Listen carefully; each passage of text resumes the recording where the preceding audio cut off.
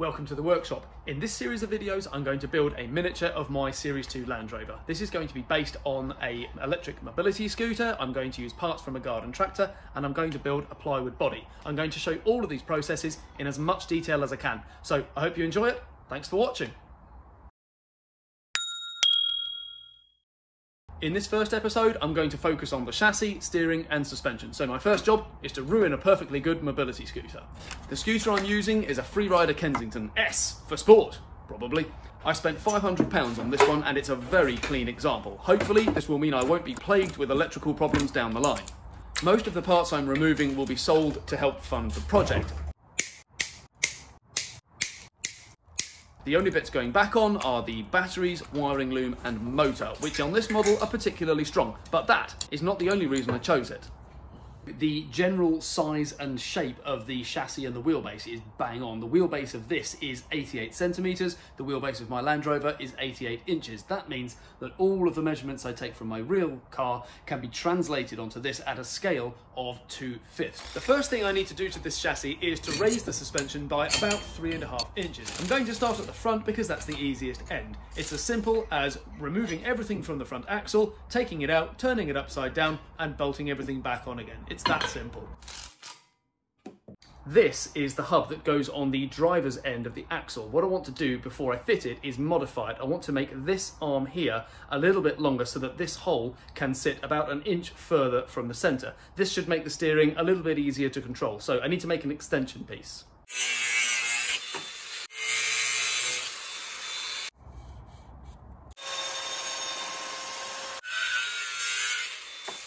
The idea is this is going to slide onto here like that, weld on there, and then the new hole will be up at about that sort of height. That's going to make the steering a little bit easier to control in the corners.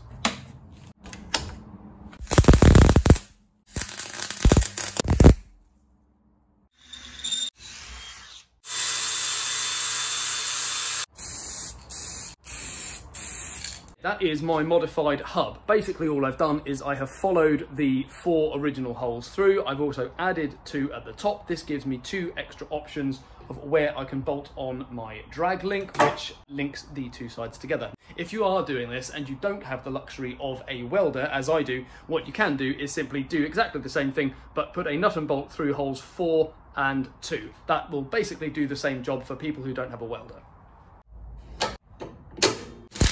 With the tracking arm refitted in its original position, you can see that it's far too close to the chassis. To get around this, I'm simply going to bolt it on upside down. With the wheels back on, you can see that not only has the suspension raised up by the distance we need, but we now have a huge amount of extra movement in the axle. The rear suspension needs similar treatment, but for now I'm just going to remove it so that I can extend the back of the chassis to include a very important Land Rover design feature. I'm referring, of course, to the rear crossmember of the chassis with its distinctive angled ends, which I shall make from a piece of this steel box section. I'm scaling down the measurements from my car so that I can cut and weld the angled ends to match. I'm also drilling holes for a tow bar attachment, which I shall make and fit later on. There is my rather sexy looking rear crossmember. What I need to do now is build a jig that mounts onto the frame and holds this in exactly the right position so I can weld it on.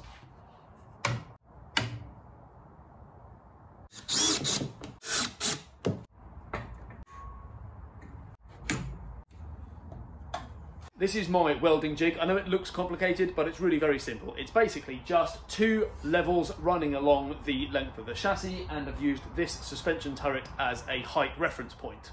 This rear board simply holds the crossmember in place while I fabricate some new chassis rails to go between it and the frame. I like to think that some people will be watching this because they're trying to recreate this project at home. Those people will want to know that the measurement between this surface of the battery tray and this surface of the crossmember is 339 millimeters. Also, that from the bottom of the reference level to the top of the crossmember is 12 millimeters.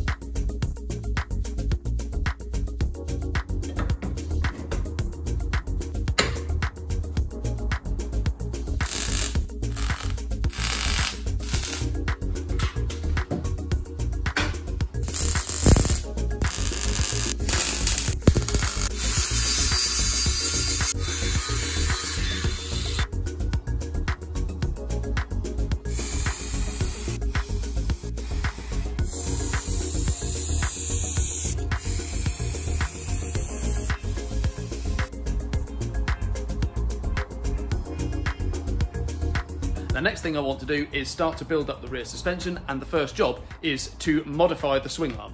As you can see, it pivots on these two bronze bushes, but it does not twist. So the first thing I'm going to do is separate these two arms so that they can move independently of each other and give a little bit of articulation in the chassis.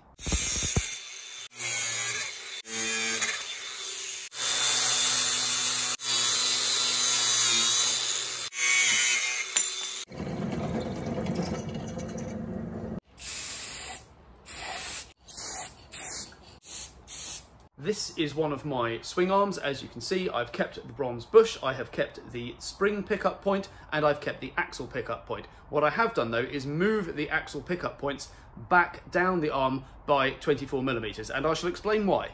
To raise the rear suspension, I'm going to drop the swing arm to a steeper angle. This means shortening the wheelbase. Moving the mounting holes down slightly simply returns the wheelbase to its original measurement.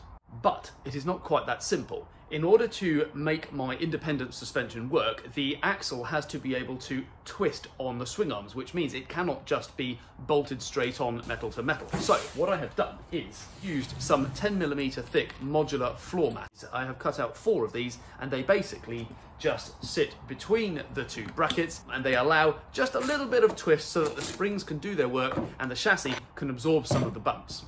What I need now is a way of getting my swing arms to stay at their new height, and I'm going to use a pair of these. This is just a piece of 10mm threaded bar with a 30-degree angle in it.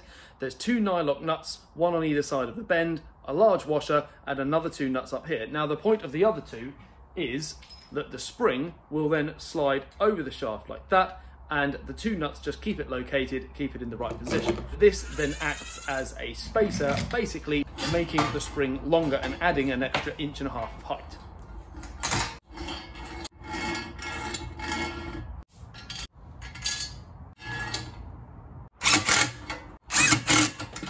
I appreciate that this is not a very high-tech solution to the problem, but like its owner, it is simple and it's adjustable. This nut adjusts the ride height and this nut adjusts the spring tension. Next thing on the list is wheels. This is one of them. As you can see, it's the wrong colour. It's light grey. Land Rovers don't have light grey wheels. They have sort of black, dark grey wheels. So I have some new tyres.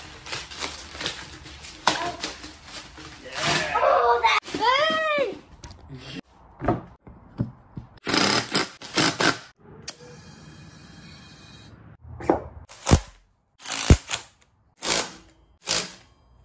Last job to do at the back is to cut a few bits off. First is the carrier for the seat, which of course is no longer needed, and second is the large bracket that held all of the electrical components. It's redundant and it's in the way. The tubes I've removed also acted as a separation point for the chassis, so I'm welding them together for obvious reasons.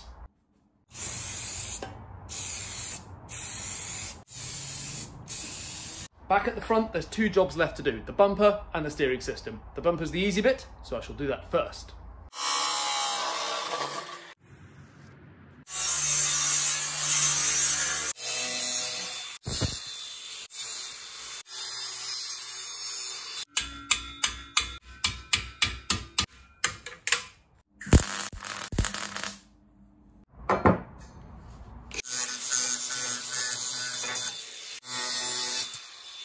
There's my Land Rover bumper with its little miniature curved ends on it. This is going to go on the front like that, so now I need to fabricate something between it and the frame.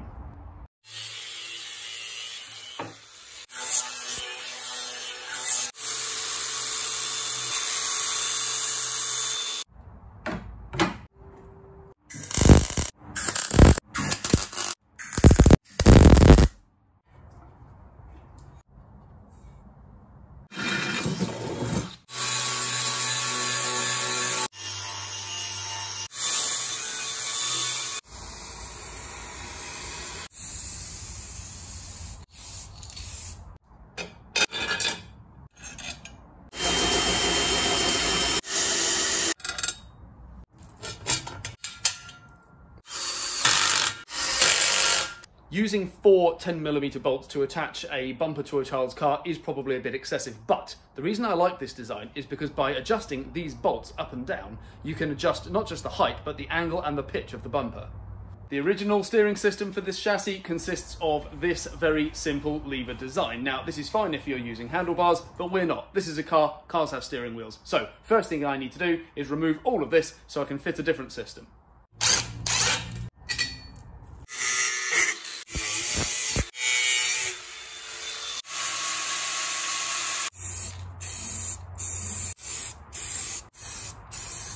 The system I'm using is from a Cantax garden tractor. I bought this system on eBay. It cost about £50 and it's ideal because it's very compact and very simple.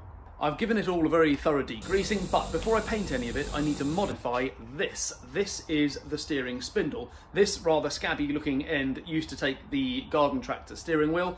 The problem is that's the wrong end and the whole thing is about 20 centimeters too long. So I'm going to cut it off here and I'm going to weld on an adapting plate.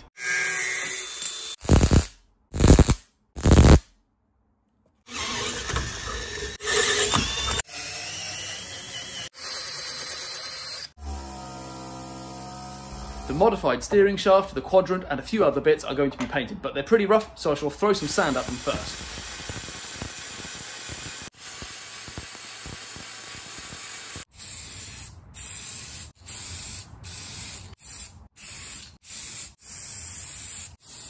With all of these bits ready, the next thing I need to do is find a way of attaching them to the car, and I'm going to use this piece of 2mm sheet steel, which needs to be cut to these measurements.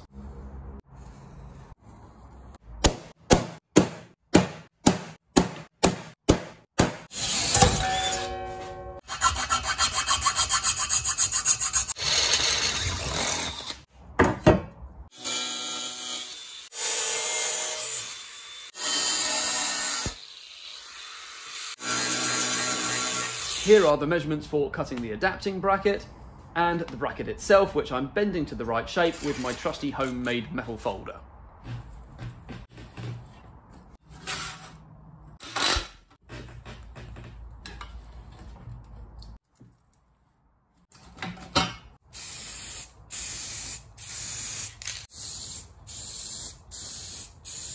There is my finished steering adapter bracket. This is going to go on the frame just here. I need to drill a couple of holes and then I can bolt it on.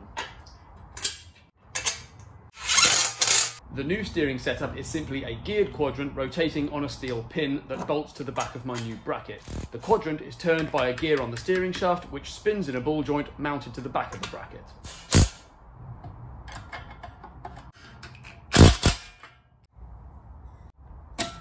At the moment, the steering shaft just wobbles around in its ball joint, and it will do until the body is there to hold it still. This fixes onto the chassis and acts as a temporary brace to hold the steering shaft in the right position. The final finishing touch is the steering wheel. I bought this online. These are available for about 20 quid from anywhere that sells go-kart parts.